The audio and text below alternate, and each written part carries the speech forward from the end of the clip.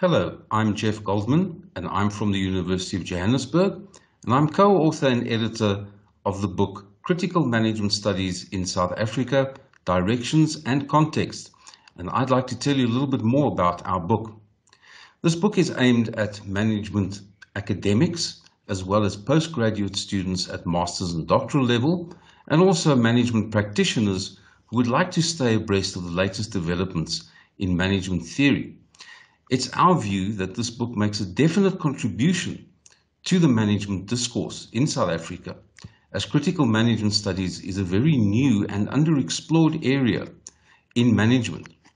And this book represents but the second formalized book on critical management studies in South Africa. The book is divided into two parts. Firstly, directions, and secondly, contexts. In the first part of the book, Directions, Chapter 1 addresses the whole idea of criticality, and I ask the question in the chapter, what should we be critical of and how critical should we be of it?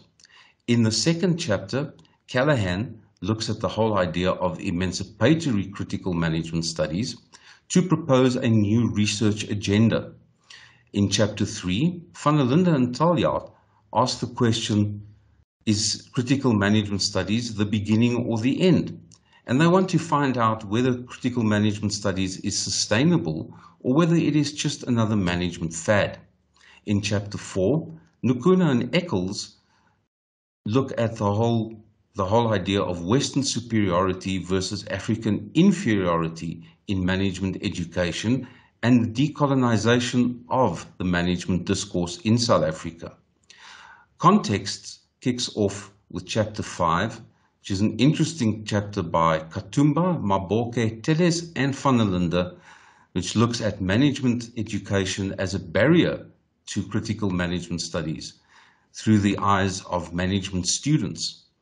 In Chapter 6, Smit and Pretorius look at hubris in the entrepreneurship discourse and the dominance of positivism in the entrepreneurship discourse. Staying with entrepreneurship, in Chapter 7, Pretorius, Leroux, Rosalind Smith, and Letsolo look at entrepreneurship development, specifically in developing countries, and ask whether entrepreneurship development is in fact the silver bullet it's made out to be.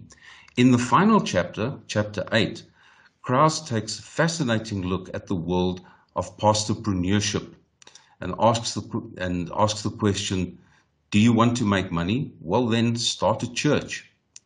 I hope you enjoy reading the book as much as we enjoyed working on the book, and I hope that the book is a catalyst for further discussion in the field of critical management studies. Thank you very much.